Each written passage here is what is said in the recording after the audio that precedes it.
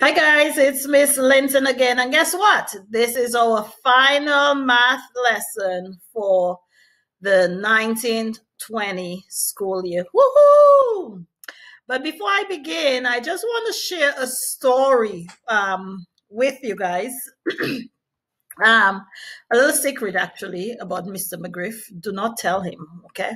So it was Miss Luckman's birthday. So Mr. McGriff decided, oh, I'm a chef. I'm all of that. So I'm going to actually make a cake for Miss Luckman. So he proceeded to make the cake. Like typical McGriff, he did not read all of the directions. And he was all excited, pretty pumped about this cake. I myself, I was looking forward to eating something. You guys know I love sweet things. But needless to say, as I said, he did not read all of the directions. And then when he got the cake out of the oven, it was almost like Jell-O. It had been in the oven for over an hour. The cake did not rise. It was just a mess. So then he was like, why did that happen? So then he went back and then he realized he had no flour in there. And then he did not put any baking powder. So as we begin today's lesson, the moral of this story is do not be like Mr. McGriff and not read all of the information in the problems. Do not be like him and not follow the directions, okay? So today we're going to talk about two-step word problems. And remember, throughout this, you're going to solve two-step word problems using addition, subtraction, and multiplication. And then you're also going to represent problems using equations and symbols for the unknown value. Okay, so let's begin. Just 1 second. I seem to be moving all over the place here. Okay, so our first problem is a farmer has 36 peaches in a box. She picks 24 more peaches and adds them to the box. She fills more boxes in the same way and ends up with 5 boxes with the same number of peaches in each box. How many peaches are in the 5 boxes? So Cody apparently says there were 65 peaches in the boxes. The question asks, is he correct? Explain your answer. So again, remember, like all great mathematicians, we need to read the problem not only once, but at least twice. So the problem has to be read multiple times. As we reread the problem, again, we're going to go through and we're going to pull out the key pieces of information that's going to help us solve the problem. We're not focusing on keywords per se, but as we read, we're going to visualize what is going on in the problem, almost acting it out in our mind, drawing some sort of visual to help us understand what's happening and then solve it. Again, remember, great mathematicians also double check their work. So remember that, okay? So let's read it again. So a farmer has 36 peaches in a box. And again, remember, as we did in the classroom, we look for the punctuations, okay? We look for things like the word and, but, okay, to pull out the key pieces of information. So the first sentence says a farmer has 36 peaches in a box, okay? So what is relevant here? The fact that he has 36 peaches, and yes, they're in a box. She picks 24 more, okay? So she had 36, okay? She now picks 24 more. Okay, and what does she do with that? She adds it. She adds them to the box. So part, and now the whole amount in the box. Okay, she fills more boxes in the same way and ends up with 5 boxes. Okay, so first she had 1 box. In that box, she had 36, and then she added another 24 to that box. Okay, picture that and draw your picture. Then it tells us she fills more boxes and ends up with 5 boxes. 5 boxes that have the same number of peaches, okay, in each box. So she has a total now of 5 boxes. How many peaches are now in the 5 boxes? Does she have 1 box? No. Does she have 2 boxes? No. She has 5 boxes, and each of the 5 boxes will fill the same way as the first box. So a question again, how many peaches are in the 5 boxes? Cody says there were 65 peaches in the boxes. Is he correct? Explain our answer. Okay, so we are trying to figure out if Cody is correct. So again, remember, we want to write our answer sentence. Okay, and our answer sentence is Cody is, he might be correct, he might be incorrect, because, okay? So then now, so again, remember, we write our answer sentence. That way it can help us to start thinking about the problem, okay? So now let's look at the problem. So we know that there were boxes of peaches. So the first box, first they put 36 peaches and then another 24. So I need to add these all together, okay? So if you can see here, 6 plus 4, that gives me 10, okay? So again, this is my 1 place. So 36, 30 plus 6 is 36. 20 plus 4 gives me 24. So I've written it in expanded form to make it easier for me to add. So now I'm in my 1's place. 6 plus 4, that gives me 10. So I'm going to regroup to my 10's place. So now I have 10 plus 30, that's going to be 40. 40 plus 20, that's going to be 60. Okay? So for the total, and this thing is driving me crazy. I'm just going to take it out of here. So for the total here, we have 60 plus 0. 60 plus 0 is the same as 60. Okay? So now that is 1 box. They told us that she filled more boxes the same way. Okay? For a total of 5 boxes. So far we have 1 box.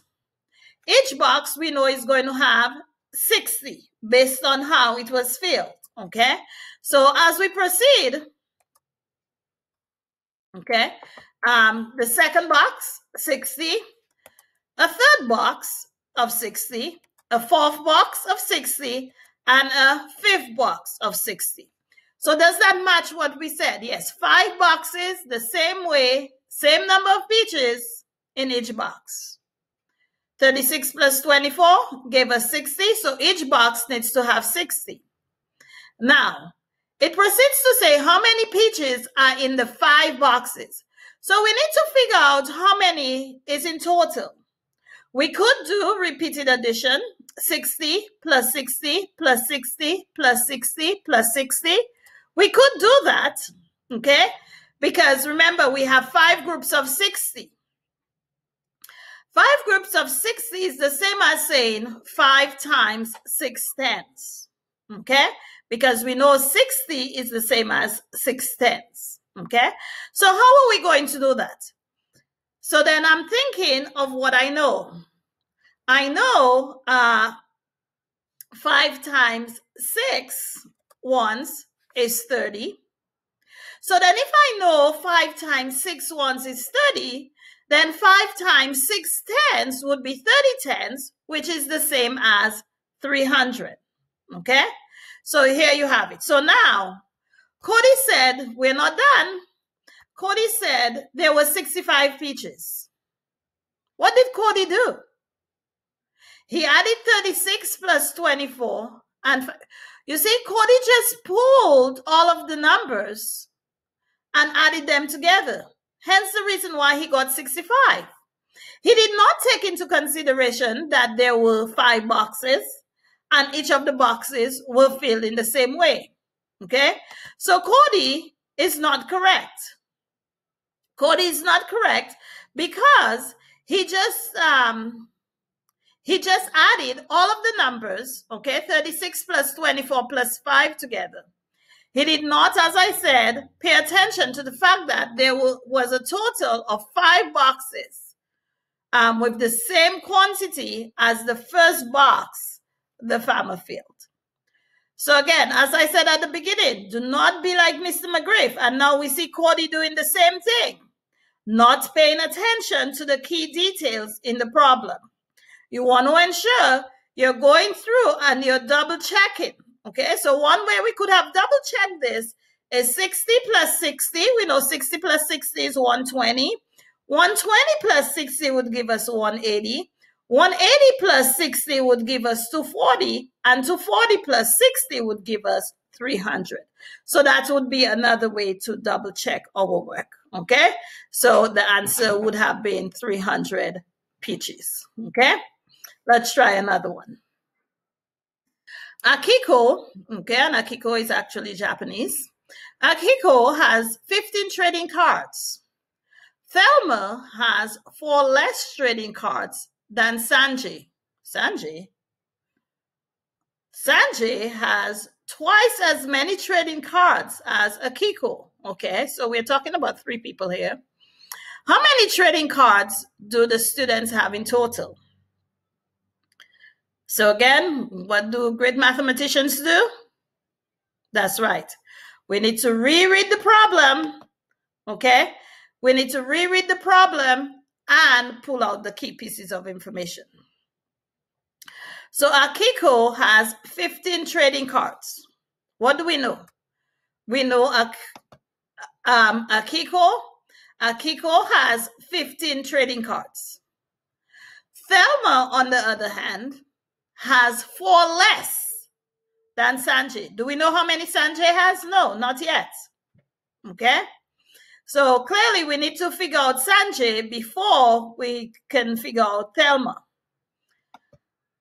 Sanjay has twice. So when we look, so we know Sanjay has twice. The word twice tells us it is double. Double the trading cards as Akiko. Do we know Sanjay? Sort of, but we still have to work it out, okay? We know Sanjay is twice as many as Akiko, okay? So the question asks, how many trading cards do the students have in total? Are they asking us about 1 student? No. Are they asking us about 2 of the students? No, they want to know how many all of the students have in total, okay? So then, so we need to figure out, so our answer sentence, okay? The students have a total of blank trading cards, okay? So again, here is your answer sentence at the bottom. The students have a total of blank trading cards. So we were given Akiko. Akiko, we know, has 15, okay? Sanjay has twice as many as Akiko. So we could put 15 times 2 or 15 plus 15, and that would give us 30. So we know Sanjay has 30 trading cards, okay? Now we need to figure out Thelma. Thelma is less than Sanjay. So if Sanjay has 30 trading cards, we need to take away 4 from 30. So Thelma has 26 trading cards. So these are our parts, okay? Now the question asks, how many trading cards do the students have in total? So part, whole, okay? So all of our parts together is going to give us the whole. So what do we need to do? We need to add them up all together. So like the previous problem, I'm going to use my expanded form strategy, okay? So we know Akiko, 15 is the same as 10 plus 5. We know Thelma, 20 is the same as, 26, sorry, is the same as 20 plus 6. And Sanjay, 30 is the same as 30 plus 0. Okay, so I've lined them all up, my 1s and my 10s, okay, to make life easier for me. So I'm going to start with my 1s, please, okay? So 6 plus 5, that gives me 11. I could put my 11 here, or I could have done 1 down here and then a 10 over here, okay? But Miss Linton put 11 here, okay? 10 plus 20, that's 30. 30 plus 30, that gives us 60. So now our answer is 60 plus 11. That is our total.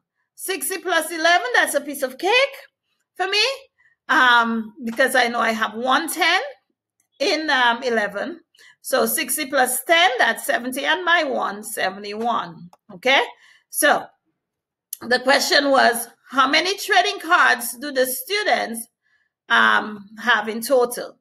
The students, and I filled it out now, the students have 71 cards, a total of 71 trading cards. So again, hopefully that made sense to you. Okay, if you have any questions, again, do not hesitate to ask. So I'm going to project 2 more questions. I will read it once. Then you're going to read them on your own. Okay, again, remember, great mathematicians read problems multiple times. Okay, you're going to reread it. Then you're going to pause the video. Okay, you're going to work it out. And then you're going to come back and replay the video. Sorry, continue on. And then see whether or not you obtain the same answer. So the first question. Alejandro reads 14 pages a night for 7 nights. The book has 316 pages. How many pages does he have left to read at the end of the week? Okay. The second question states, Dwayne buys 4 sets of baseball cards. Each set has 125 cards. He gives away 70 cards to his friends. Write an equation that can be used to find how many cards Dwayne has left. Again, reread the problem, pause the video, visualize what's going on, okay? Act it out in your head, draw it out, work it out, check your work, okay? Pause the video. Okay, thank you for coming back. Hopefully you guys have done an awesome job with it. Okay, so let's see whether you were able to navigate through the problem in a similar fashion that I did. Okay, so with reference to Alejandro's problem, we know that Alejandro reads 14 pages, okay, every night. So night 1, night 2, night 3, night 4, so he reads it for 7 nights, night 5, 6, 7, okay? So Alejandro reads for 7 nights, okay? So now, how many, the question asks, how many pages does he have left to read at the end of the week? We knew that he needed to read, the book has 316 pages. So first off, we need to figure out how many pages he has read so far. So we have 1, 2, 3, 4, 5, 6, 7 groups of 14. Okay, so it's the same as 7 times 14 or 14 times 7. Okay, so to make life easier for me, because I do not know my 14 multiplication facts, I'm not sure about you. So I'm actually going to decompose my 14 into 10 and 4. You see that? Okay. So now I said 14 is this 14 times 7 is the same as 10 times 7 plus 4 times 7. And that makes life a lot easier for me. Okay. I know 10 times 7 is the same as 70. And thank goodness I learned my multiplication facts. So I know 4 times 7 is 28. So now I need to combine the two. So that would give me a combined total, a product of 98. Okay, so 14 times 7 is the same as 98. But what does the 98 represent? The 98 represents how many pages he has read so far. P here represents what he still needs to read. We know the total is 316. So how are we going to find out what he still needs to read? So again, remember, part gives us the whole. So if I have a missing part, I could go my whole minus a part would give me my unknown part of P in this case. Okay, so 316 take away 98 gives me 218 pages, which is what Alejandro has left to read at the end of the week. Okay, so hopefully you got that. I'm sure you guys did. Okay, I know you guys are amazing when it comes to math. Okay, so the second problem you were supposed to try out on your own stated that Dwayne buys 4 sets of baseball cards. Each set has 125 cards. He gives away 70 cards to his friends. He's giving it away. Okay, write an equation that can be used to find how many cards Dwayne has left. We know he has 4 sets, so right away I'm seeing sets of 4. I'm seeing 4 groups. Okay, each group has 125 in there. Okay, so again, that just makes life easier for me. Then he gives away, he's going to deduct, okay, because he's giving away 70 of his cards. How did I get 500 for my total? Okay, piece of cake for me. I'm looking, I know 25 is like 25 plus 25 is 50, 50 plus 25, 75 and 25, that's 100. And right away I think of quarters. I know 2 quarters give me 50 cents. I know 3 quarters is 75 cents and 4 quarters is $1. So right away I knew that the 425 would be 4 times 25 is 100. Then I have my 400. 100 plus 400 gives me a total of 500. So that was pretty easy for me to solve because I made the connection with money. Okay, so now Dwayne had 500 baseball cards. He gives away 70.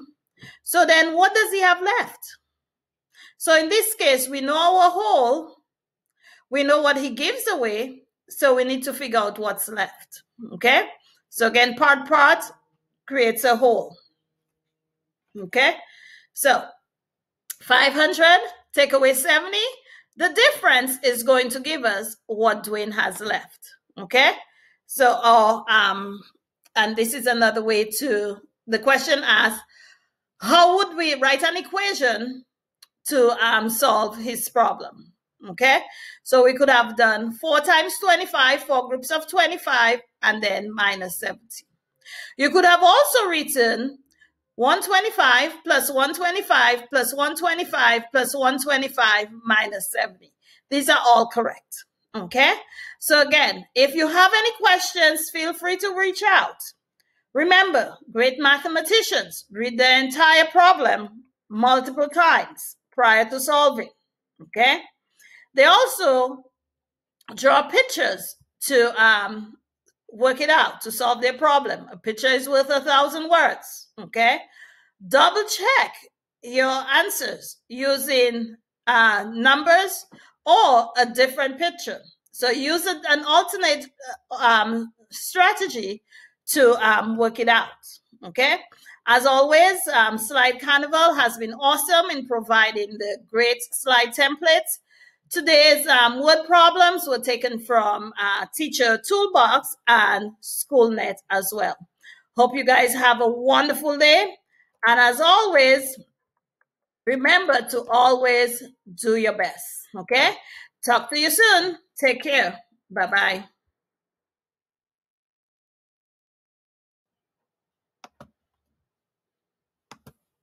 bye.